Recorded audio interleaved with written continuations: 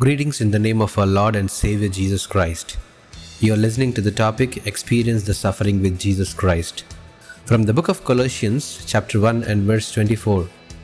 Now I rejoice in what we suffered for you, and I fill up in my flesh what is still lacking in regard to Christ's afflictions, for the sake of His body, which is the church. My dear brothers and sisters, church a center for God's plan. Christ has a plan for all Christians.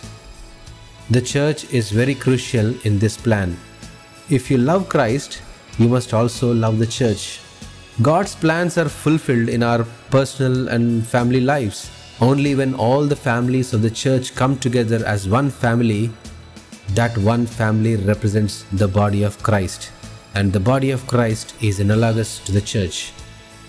The church is a group of families that should be continually involved in scriptural teaching, prayer, fellowship, and breaking of bread. It is the responsibility of every believer to observe whether the church is in the right format. The responsibility should extend to take part in the hardships of Christ for His bride. Every believer should have a burden on their local church. It is our responsibility to have fellowship in that church. Receiving salvation means being in God's grace. It is His will that all the tribulations that Christ experienced on the cross should save us and prepare us to be His bride. The tribulations we receive will be completed only when we become a part of the body of Christ. Moreover, while we receive these hardships, we must also use the talents that God has given us in His ministry. God bless you. Amen.